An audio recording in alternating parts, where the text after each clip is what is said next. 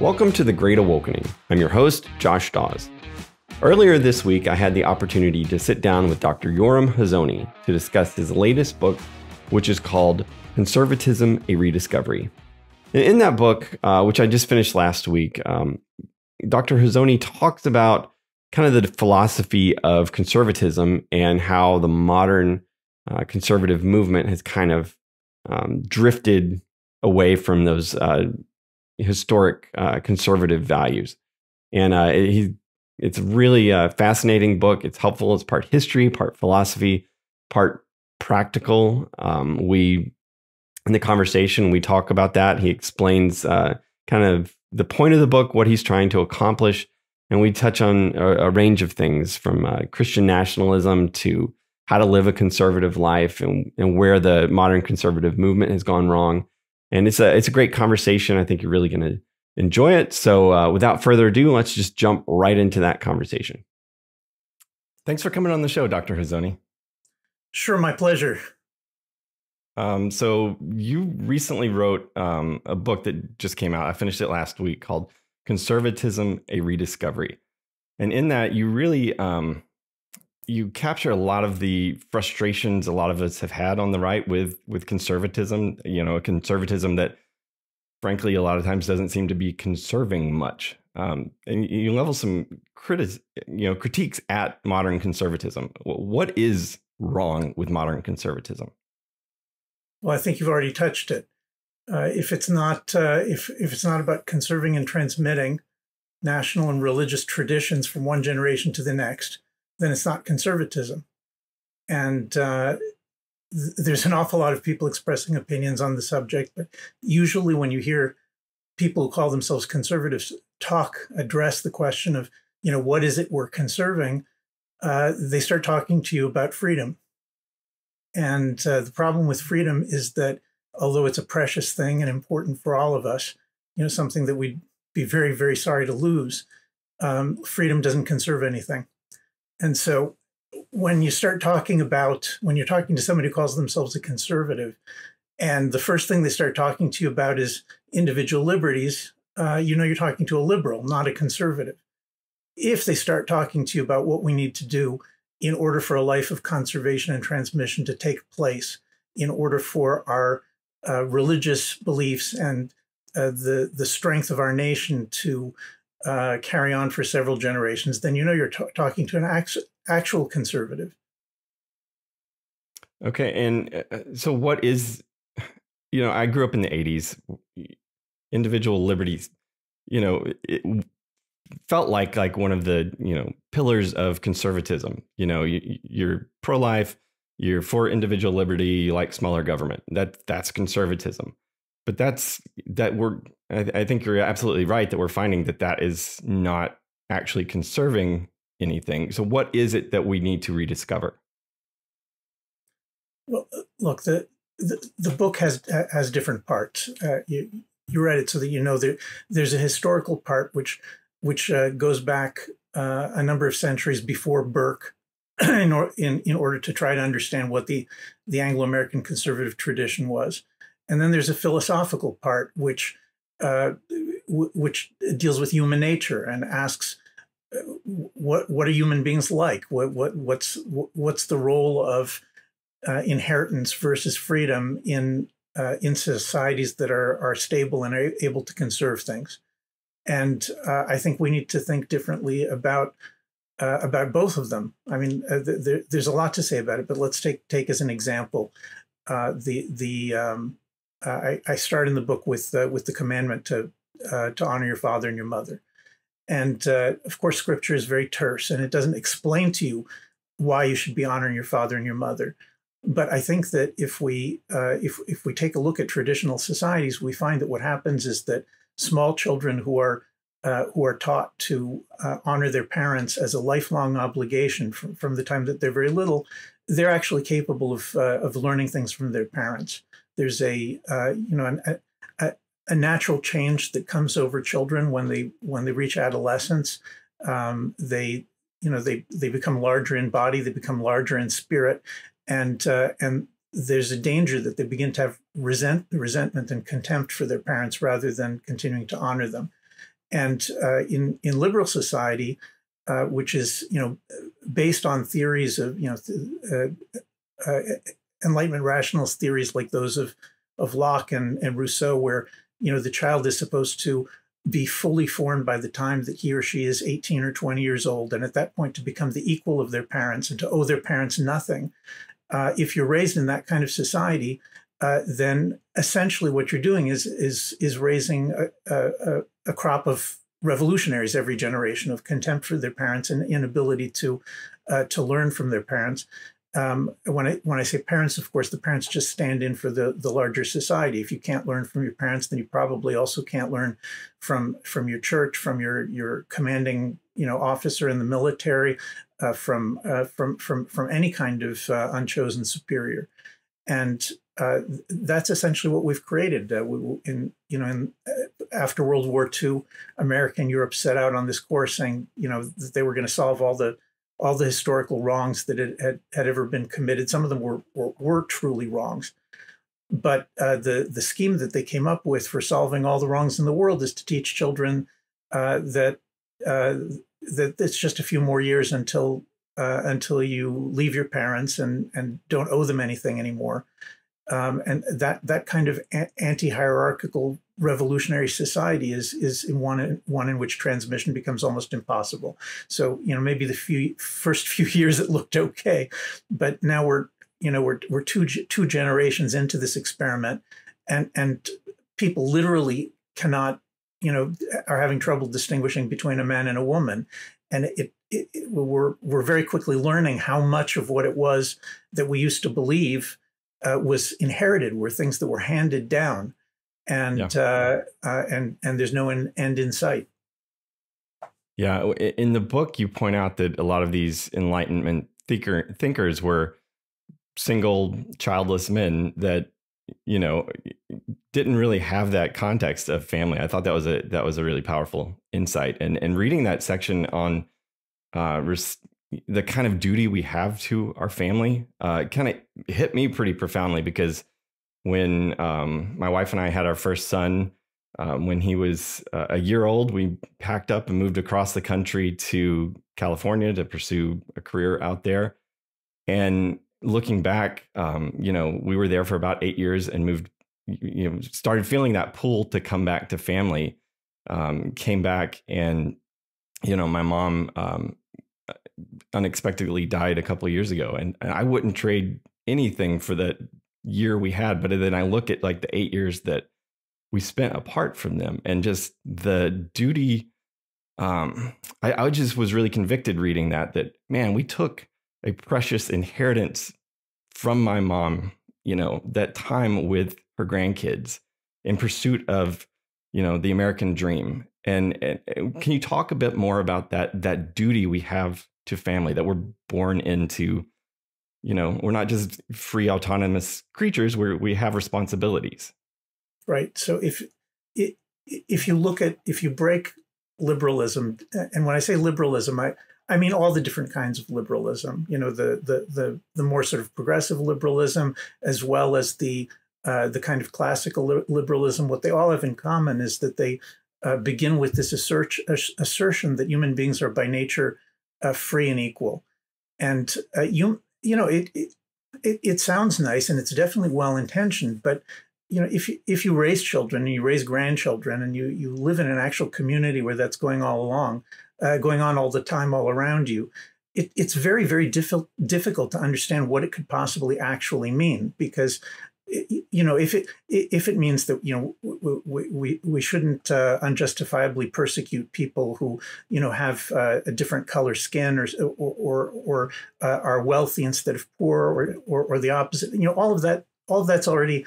That makes perfect sense. But as soon as you start doing this Enlightenment stuff where people are by nature inherently free and they're perfectly equal in their freedom, as soon as you start talking like that, then I think that you, first of all, as soon as you start talking like that, you move to sort of the second premise of Enlightenment rationalist political thought, which is that since we're all equal, we can take obligations upon ourselves as much as we like or as much as we don't, because consent is the basis of obligation. Those two principles go together in this kind of thinking.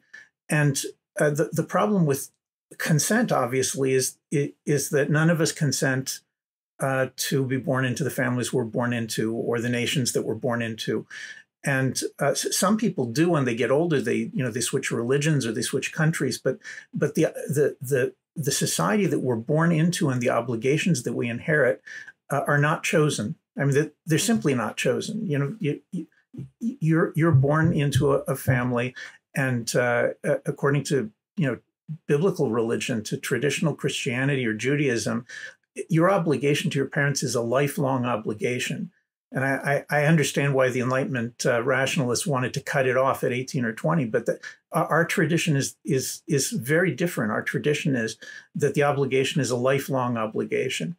And so, for example, that means, I'm not saying that every single person can raise their children in proximity to their parents, but there is such an obligation. I think very few people understand how much the grandparents actually are needed for educating the children, because when you're in your 20s and 30s and you're having your first children, you become extremely dependent on your parents. They know how to raise children and you don't.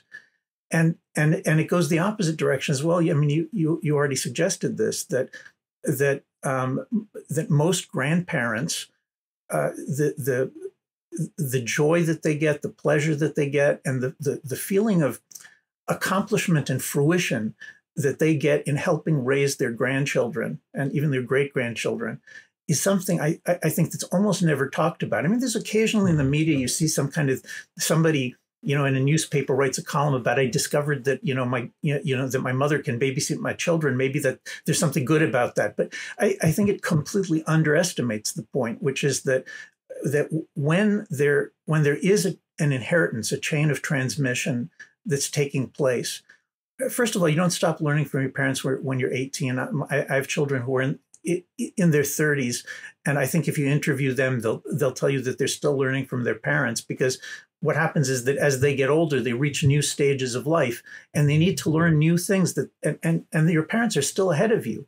Now, there is such a thing as this sort of natural transmission through the generations, which if you look at the nuclear family, which assumes the image that we have is father and mother and 2 or 3 children, then it assumes that there's no grandparents in the picture. It assumes that there's no aunts and uncles in the picture. It leaves out the congregation as basically an extended family for all those times of crisis when children can't learn from their parents and they need somebody else. Then there's the members of the congregation. There's the rabbi or the minister. All of these elements of a traditional family are simply don't exist in the Enlightenment image, which in the 1950s was declared to be like the nuclear family, the conservative model of the family. And in fact, it's extremely destructive. I mean, one of the things I find most striking about, reading Betty Friedan and other feminists now is how accurately they portray the detached suburban home and the nuclear family, where there's no longer any kind of business in the home, that that the parents and the children and the grandparents are all involved in this. So they have no common pursuits. And what happens is that the father is supposed to leave and spend all of his productive hours away from home, away from his wife and children. And then the children are shipped out to live in a society of their peers, basically without real adult influence, not the kind of influence that you get when you're helping your parents run a business or something. Yeah. And then the mother is left alone at home to be a homemaker, and she's supposed to make a homemaker with an empty home. And the feminists, I regret to say it, I mean, they basically got this right, that once the mother is alone at home, without without connection to congregation and to her parents and to her brothers and sisters and to the rest of the community. She's alone with those machines, and she's supposed to make a home. I mean, she's basically asked to do something that's completely impossible, to create bonds of tight unity, loyalty, and love with absent people who just come home in order to sleep at night. Mm-hmm. So in a lot of ways, we've really created a catastrophic revolutionary version of the family. And the results, I mean, you can see it in Jordan Peterson's description of young men, or in Abigail Schreier's description of young women who are crushed and directionless because they weren't raised in a natural hierarchical family. Yeah,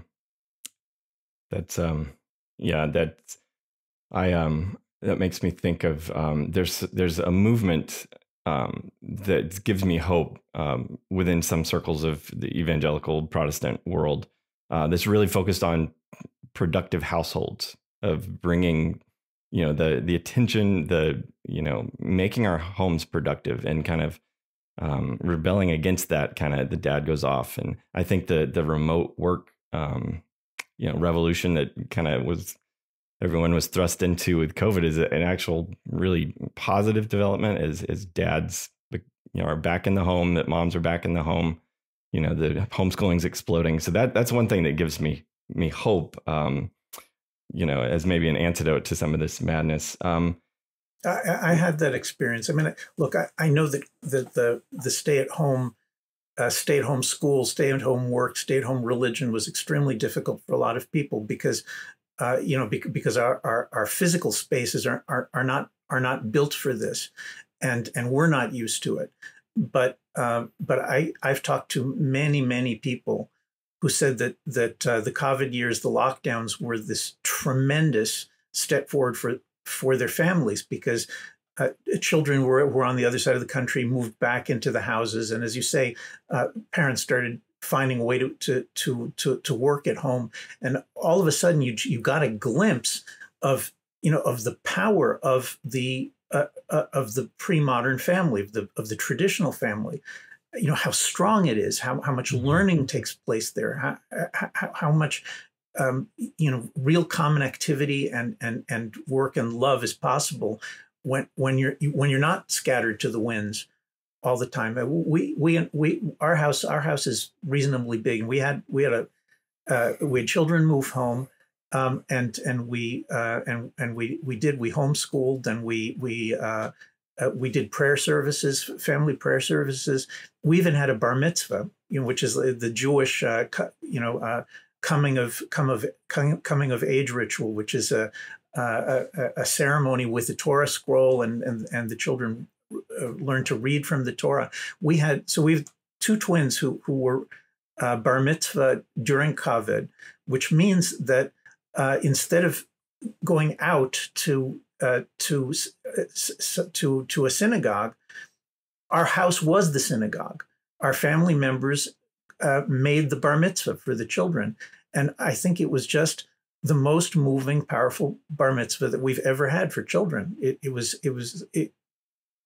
was just, I mean, you can't describe the power that the family has when it works together to do things that you thought that you never could do.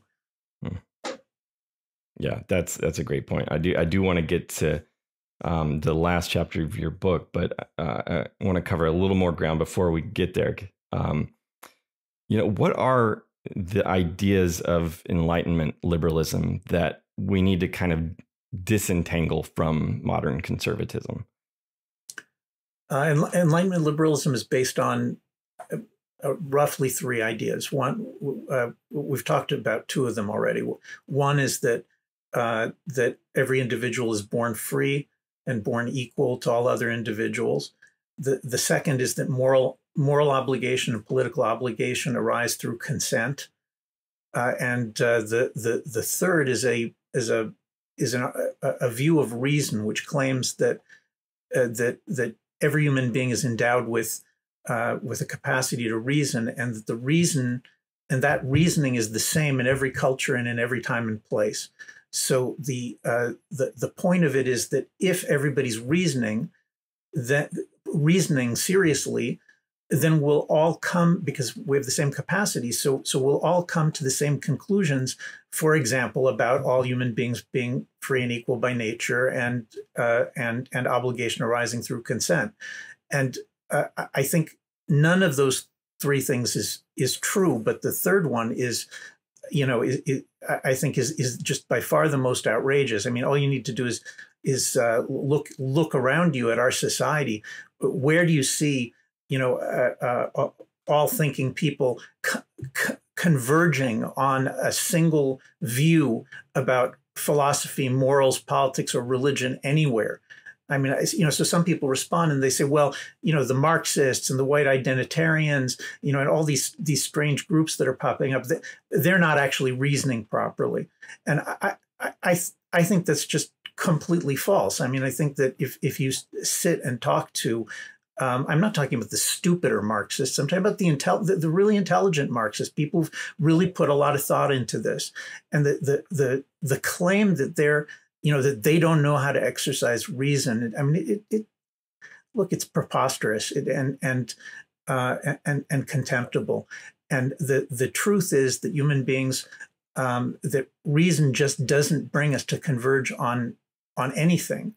And the whole point of this Enlightenment rationalist claim that that if we all reason, then we'll all converge on the same way of life and the same morals and the same way of thinking. The whole point of this was to say that there's no need for tradition.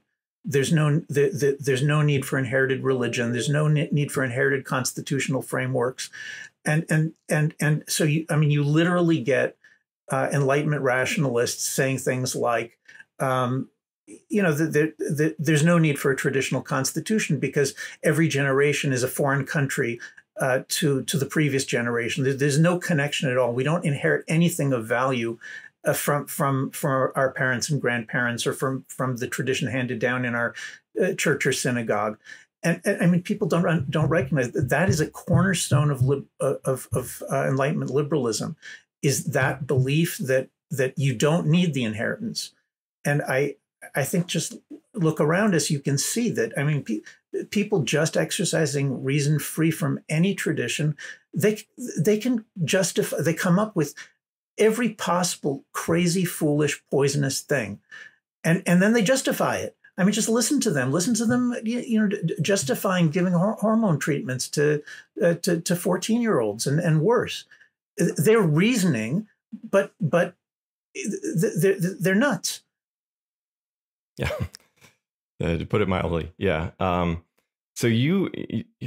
So in this book, you continue an argument that you began in your previous book, which was called The Virtue of Nationalism. What is national conservatism, as you are, proposing that as a solution, kind of a response to where we've gone off course? Okay, well, the expression national conservatism is kind of redundant, because what I really would like to say is that there just is something that you can call the Anglo-American conservative tradition, and one of the things that's absolutely central to this tradition is the existence of nations. The idea that the world is divided to nations. When I say nations, I don't mean states.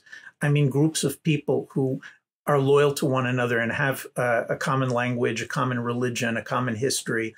I don't mean that they're internally homogenous, but groups that feel a loyalty to one another because they share to some degree or another some of this common inheritance.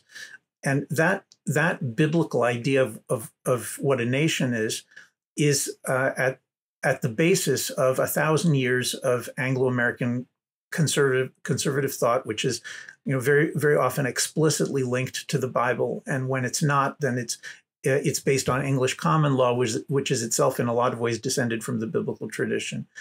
And so today, when you say conservative, because so many people in the last generation have started using the term conservative to just mean universal liberalism. I mean, I'm talking about libertarians who think that that society is fundamentally just based only on the principle of freedom, or neoconservatives who think that freedom and equality just is the natural constitution, and that we should not only tell other people about it, but we should even be willing to invade other countries in order to impose a liberal constitution on them.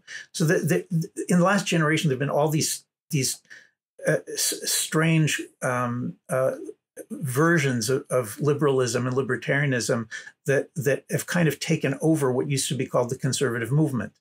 And under these circumstances, my colleagues and I decided that when we're defending the actual Anglo-American conservative tradition, that just for shorthand, it's easiest to call it national conservatism, so people can understand we're not talking about the kind of neoliberalism or neoconservatism that brings you to think that America and Britain should be the world's policeman, and wars in the Balkans and in the Middle East and Africa are just part of the natural order of things, that we should go out and wage wars in order to impose this kind of liberal theory. So national conservatives are those people who live in the political and cultural space in between libertarians to our left, who are only concerned with the liberty of the individual, and sort of the white identity groups, the racial theories on the far right, which approach politics from the angle of racial identity, just like the woke do.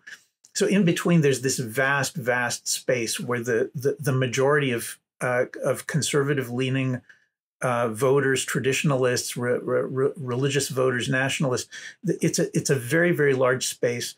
In America, there's I don't know if it's 30, 40, 50% of the population naturally gravitates to that place, but it's very, very underdeveloped in terms of political theory and public ideology and explanations at an intellectual level that people can understand. So when we started doing the National Conservatism Conferences in 2018, basically our purpose was first to show that there is such a group, that there is such a group of nationalist conservatives who they treasure individual liberty, but they think that the common project is about a nation, a real nation that needs to be advanced and defended and promoted, and you need to think about its interests and what holds it together and what its inheritance is. We've been doing that now for 4 or 5 years, and with I think rapidly increasing success. And hopefully at some point we'll be able to just drop the word national and people know what conservative means again. Yeah. What would you say to people who say that? Well, that just sounds like Christian nationalism. Are you afraid of that term? Do you think that term has any particular meaning that we need to shy away from, or is it just another slur that the left throws? I'm not afraid of it. I'm a little, just because I'm Jewish, I'm a little bit hesitant to tell other people what labels they should be comfortable with, like what labels this movement should adopt as far as, there are a lot of Christians involved. But as I wrote in my book, I mean, I think the up until World War II, the idea that America was a Christian nation was part of American constitutional law. The Supreme Courts and famous jurists return to it over and over again, that America is a Christian nation, that Americans are a Christian people. And so I just find it very difficult to understand, what all the squeamishness is about. In the generation of FDR or Eisenhower, everybody certainly thought that Americans were a Christian nation, and said so. And that's what FDR, before World War II, when he describes what it is that America is going to be fighting for, he calls America God-fearing democracy. He doesn't know what liberal democracy is, because the term was not really known yet then. And so God-fearing democracy, Christian nationalism, I mean, all those things seem to me to be completely unproblematic, but you can take any phrase and make it problematic. Sure. Yeah. I mean, I don't mean that just glibly. I mean, I think it's a fact that any word that conservatives use to describe themselves is going to be a word that has at this point been tarred and feathered and tarnished and attacked in the media and in the universities. So that includes the word conservative, and includes the word nationalist, and includes the word Christian, and includes Bible. I mean, I don't know if you've ever noticed this, that even knowledgeable, pious Christians and Jews, when they start moving around in educated circles, they stop talking about the Bible because it's embarrassing, because the prestige of the Bible has been smashed by 200 years of slander against it, and it's the same thing. I mean, I think basically we should get used to the fact that the words that we naturally use to describe ourselves are all of them have been slandered and tarnished, and we should just deal with it. Yeah, I agree. I think that squeamishness you talk about, you had a great answer for that in the book, where you talked about the fusionism, that kind of arose between traditional conservatives and more kind of libertarian freedom, liberals, to fight the Cold War, and how that resulted in a kind of public-private distinction. Can you talk about that a little bit? Yeah, the modern meaning, like the last 70 years or 60 years of the way the word conservative is used. The word conservative in American Britain is not used the way that it was used before World War II. And what happened was that during the Cold War, anti-Marxist liberals and traditionalist conservatives formed a coalition in order to fight communism abroad and socialism at home. And I don't want to criticize. I mean, this was Bill Buckley's movement, and I don't like to criticize it too strongly, because it did what it set out to do. I mean, it in fact defeated the Soviet Union and liberated Eastern Europe from communism, and rolled back socialism and communism in American Britain and other countries for an entire generation. So there's a lot of good that came of that, but I do think that now it's a whole generation after the fall of the Berlin Wall, and we don't look like, the conservatives didn't win. We know that the conservatives didn't win. We know because America has continued to be an overwhelmingly liberal country, and in the year 2020, most of the major liberal institutions collapsed and gave way to this woke neo-Marxism, and the takeover of Western universities, media, governments, public institutions of every kind by woke neo-Marxism. What caused it is the decay of the liberalism that had run those institutions.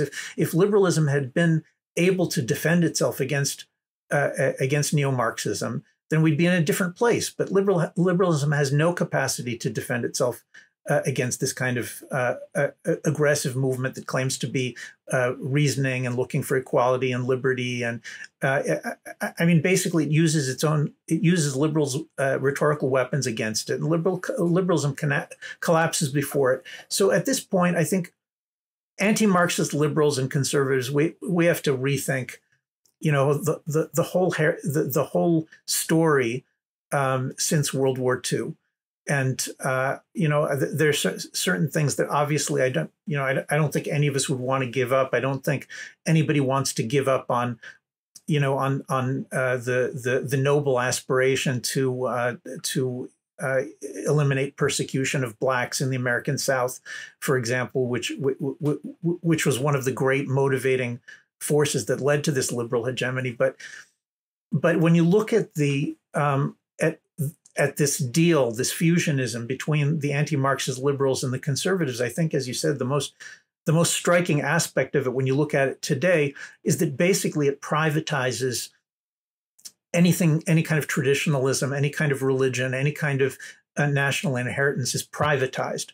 So that the liberalism is asserted as kind of the public philosophy of Buckley's movement. And there was an awful lot of that in Reagan and Thatcher. I mean, I think personally, Reagan and Thatcher were very conservative people, and they were nationalists, and they believed in Christianity. But the construct, the construction that goes, we're going to be liberals in our public life, in our government, but we're going to be conservatives in our private life.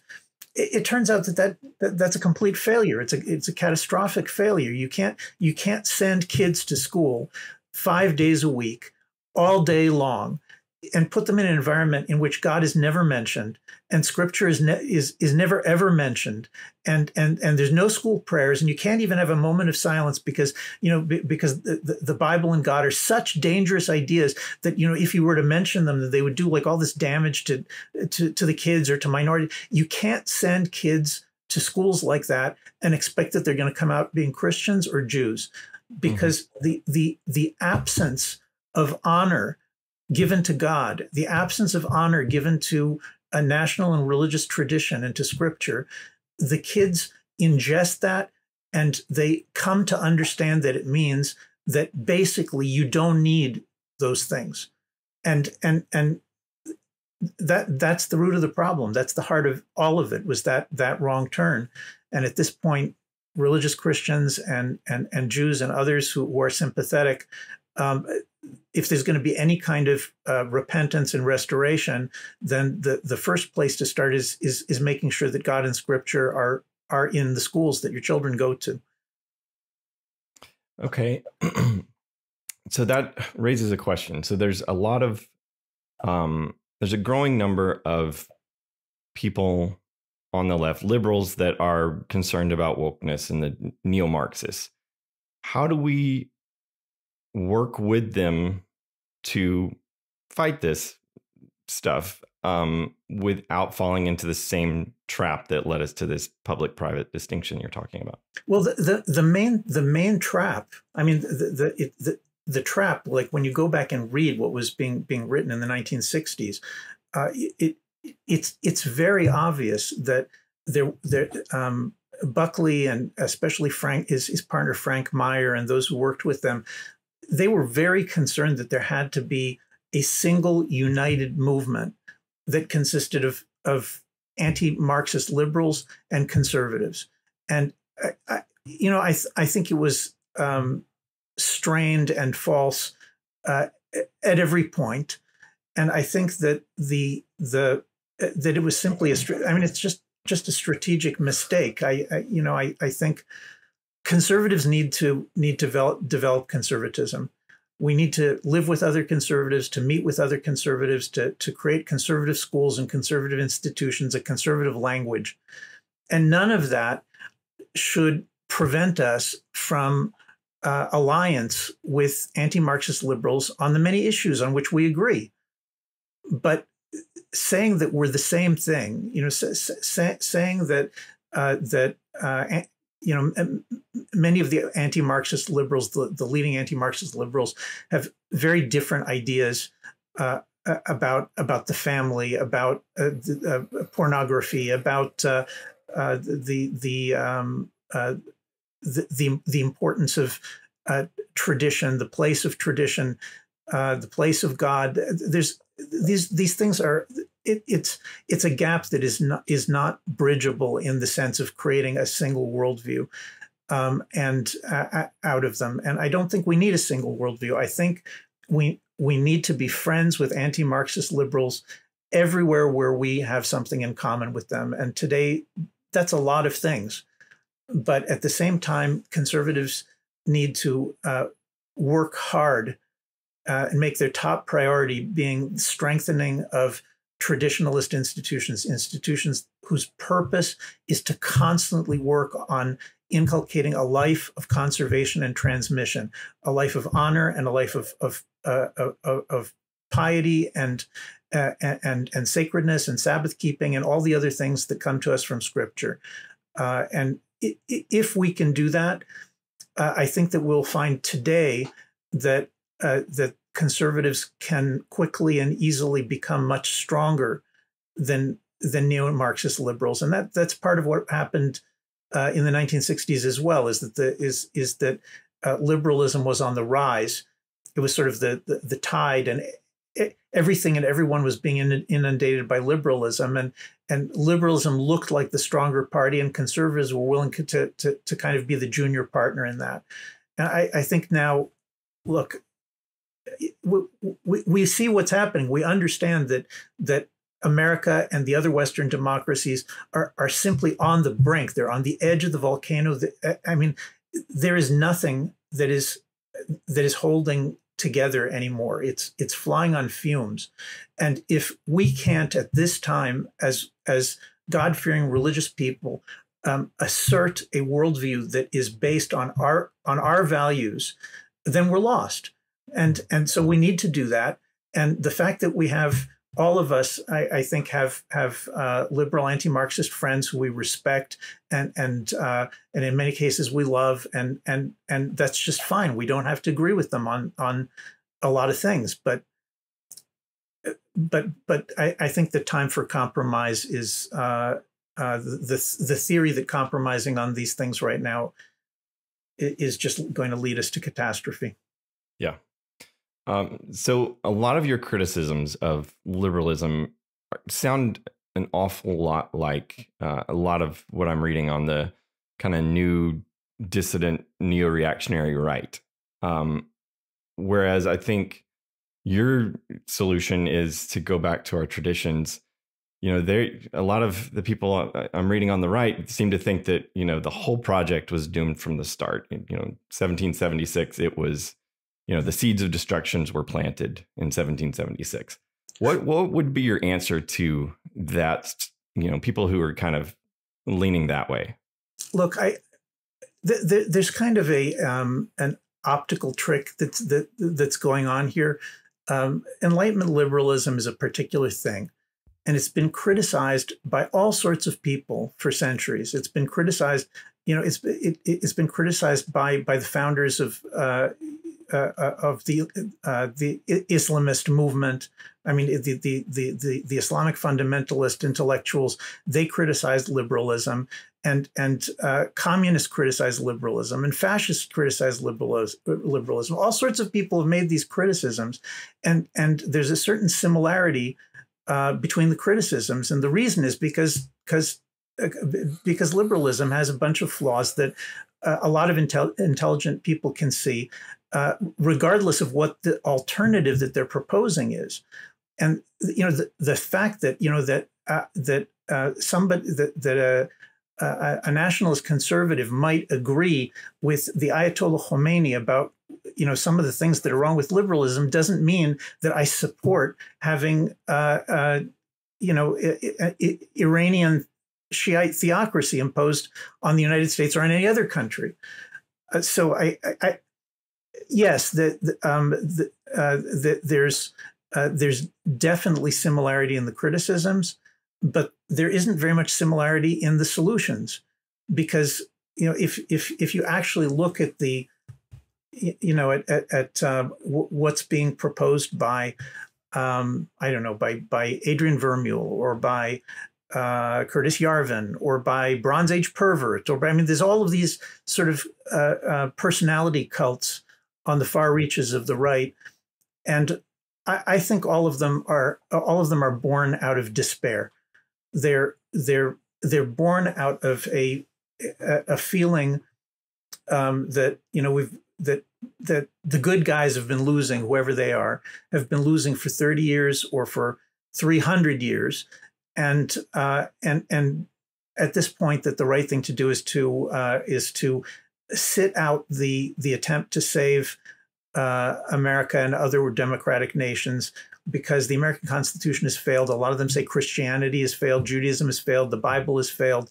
Not all of the people I named, but a lot of them, that's what they're saying. And you know, if you're if you're 25 years old and you have no experience in life and you have no inherited tradition and you don't understand what those, what your ancestors were fighting for, so it makes sense. You have no tradition, so you go after some wise guy who publishes books that are entertaining and offensive, and entertainingly offensive in criticizing everything that exists. But that's not where Christians and Jews are. I mean, young Christians, Jews are reading those things. But I think just take a look at what's happened after Dobbs, after the Supreme Court overturned Roe v. Wade. And to begin with, a lot of us, have the older ones among us on the conservative side, we've actually either directly been fighting or at least watching, writing, publishing, participating as observers. It doesn't matter. We've all seen the tragedy unfolding over the last 50 years since Roe v. Wade, and all of the people that we're talking about on the far right, the people are saying it's hopeless and there's nothing you can do, and you should give up on all the traditions and just impose a dictatorship as soon as you can. Where were those people the day after the Dobbs decision? Where were they? I'll tell you where they were. They were hunkered down and hiding because this despair that they've been teaching the young people in a day. It turned out that all sorts of imperfect characters like Donald Trump and Mitch McConnell and the Federalist Society, all of these flawed people that the far right has been ridiculing and abusing, that they succeeded in establishing an immense restoration of American Anglo-American constitutional soundness through hard work, through political action over an entire generation and more. And okay, it's not enough, but I think it's enough to prove to any sensible person that just giving up the fight because one of these characters can write an entertaining book ridiculing you for fighting. I mean, this is absurd. Look. We can do what we can do, and then God makes the decision about what happens. That's the way politics works. And Christians and Jews, if they study Scripture, then I wrote a book called God and Politics in Esther. If anybody's interested in this, the entire book is on this particular piece of biblical theology and political theory, which is that in the political arena, you work with what you've got. And if what you've got is Donald Trump and Mitch McConnell and the Federalist Society, I'm not saying that you shouldn't try to improve on it, but if that's what you've got, then you make alliances where you can, you roll the dice, and God willing, you've planned well enough, and God's willing to help a little bit, and you can win. And none of these people that we're talking about, none of them are ever willing to actually deal with that biblical reality that human beings have to maneuver within flawed, polluted, awful societies. All through Scripture, that's what's happening. And sometimes they're smart enough and they're strong enough and God helps them enough and they win. And that's it. That's what our hope is based on, is the possibility of being able to improve this world. Okay, so I mean, if all you care about is some future life, and you don't believe in the Christian afterlife or in any Jewish theory of the subject, so you say, okay, so the future utopia is dictatorship in America, and you make up this utopia that you think is going to be perfect, but it's not real. It's not reality. Reality is what we've got, and we got to fight. That's it. Yeah, we're. As Christians and Jews, we have this belief in God as sovereign. Some trust in horses, some trust in chariots. We trust in the name of the Lord our God. And I think that, as Christians, we don't need to give in to that despair that it's all hopeless, because we know who is ultimately in charge and moving in the realm of men and policy. John Adams famously said that our Constitution was made for a moral and religious people. It's wholly inadequate for a government of any other. that doesn't really describe the American people anymore. Is there any hope of recovery without some sort of great religious awakening? No, I don't think so. But you know, a great religious awakening is something that you can you can only plan it in part. You know, there's a certain amount of planning we can do. And I think our planning should be in the direction, first of all, of admitting that that in the United States, the Everson decision in 1947, which in which the Supreme Court imposed for the first time the doctrine of separation of church and state on all 48 states, you know, by the national American government from the center. I think that that was a tragic mistake, not just for America, but basically for the entire democratic world. And that's the focal point that we need to be looking at, is that the American Constitution was never designed to uproot Christianity, the Bible, religion, God, from those places, those societies that believed in it. And there still are, even though, you know, the direction is definitely not good, but there's still plenty of places in the United States, and I think especially now when, you know, people can see the religion of woke neo-Marxism that, you know, that's about to take over. And when people see that, I think that there are many places in the United States and also in other countries where there exist Christian majorities or pro-Christian majorities, where you can build an alliance to reestablish a public culture based on a biblical moral vision, and that doesn't, you know, that doesn't have to happen in California and New York. For starters, the first thing that needs to happen is that there have to be states where there is such a majority, and experiments in how to restore these traditions. And of course, everybody, you know, is going to be, you know, yelling at you that you're a theocrat and a fascist, and you're going to, you know, and you're going to import the Ayatollahs for advice. Like, all that's going to happen. But what we really need is examples, living examples of societies in which the neo-Marxist public culture is replaced by a Christian or biblical public culture, and so people can see it. They can see what's right with it, and they can see what's wrong with it. I think that once that's done, that people are going to stampede in the direction of that kind of society, both believers and people who just want a better life.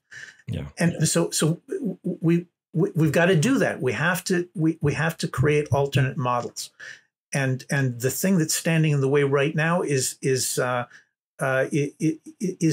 not just the Supreme Court, but the public belief that, you know, somehow America was founded on the concept of separation of church and state, which simply has no basis in constitutional reality. I mean, the United States, every one of the states either had an established church or at least establishments of Christianity or of religion at the time of the American Constitution. So that needs to be restored. So there's a lot of books written about political philosophy that may have some lofty ideas, and like, okay, yeah, that's cool. I hope somebody in power reads that and makes those changes. Your book, though, is very practical. The last chapter of your book is on living a conservative life. You give us, the regular people, something to do, how to plug into this project. Can you real quick, I know we're running out of time. What does it mean to live a conservative life? Well, it doesn't mean to lead a liberal life. I mean, a liberal individual is somebody who, I'm not talking about what ideas you have in your head or what things you say. I'm talking about how you actually live.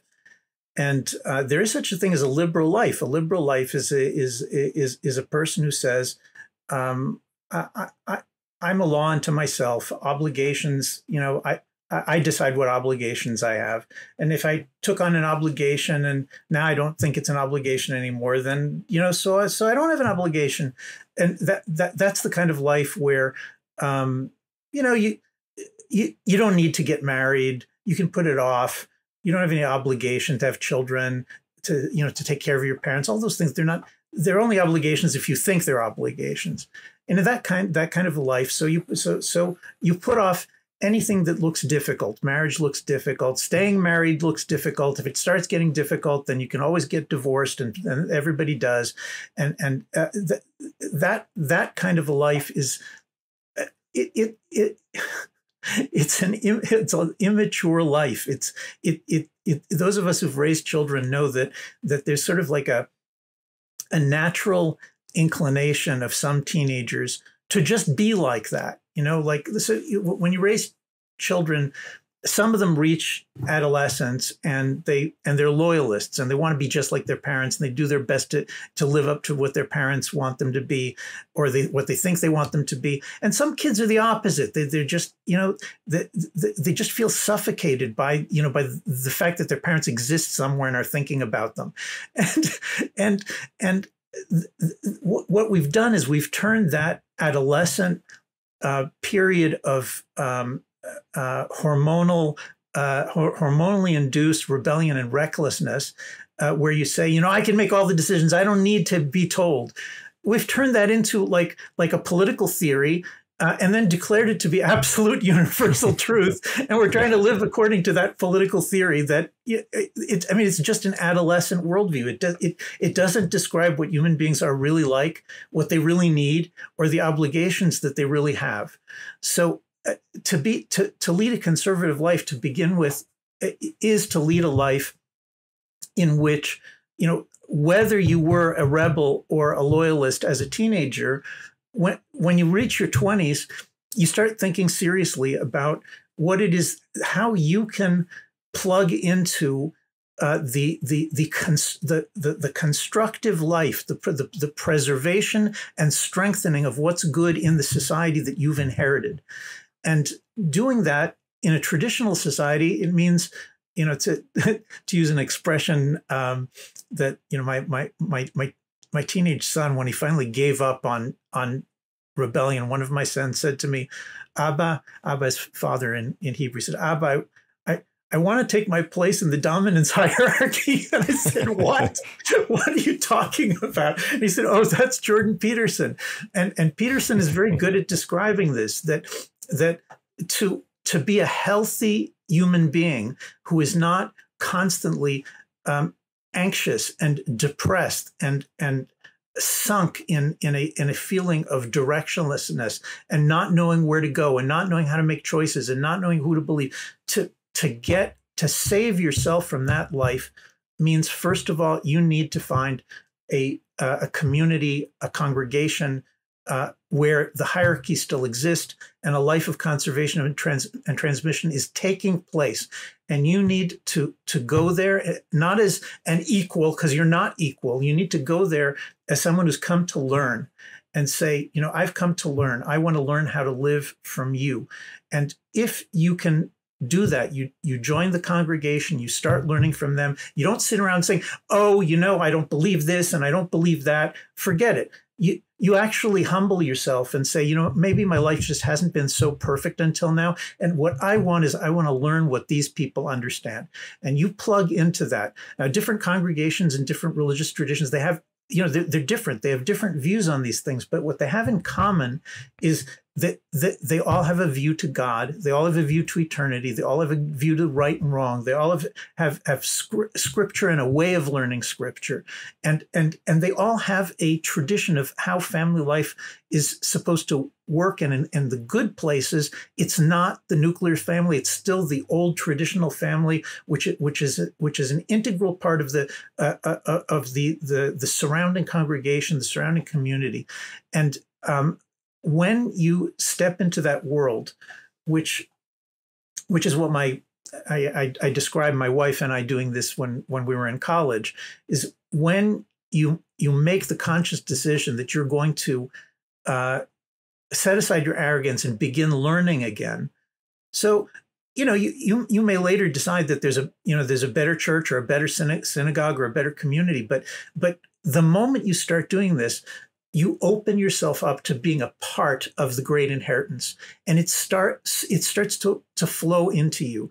And some of it you like more, and some of it you like less. Some of it you learn to understand, with the years, and some of it you never agree with it, and then you shift to a different, slightly different community, and you feel much happier. But this is the only way that human beings can be healthy, is by being part of the chain of transmission in a healthy community that's handing down the inheritance and fixing it each generation just a little bit to improve it. That's it. That's what you got to do. And it works. I'm not saying it's not perfect. It doesn't save you from all the challenges of living life. Life is difficult, no matter what you do, but it's so much better than what you're doing now. I mean, it's just a liberation. It is. It's a salvation. Well, I've thoroughly enjoyed this conversation. I think you're a very important voice on the right these days, and I'm excited to be able to share this with our audience. Where can people find you? Where can they find me? My books are on Amazon and every place that where people are selling books without censoring them.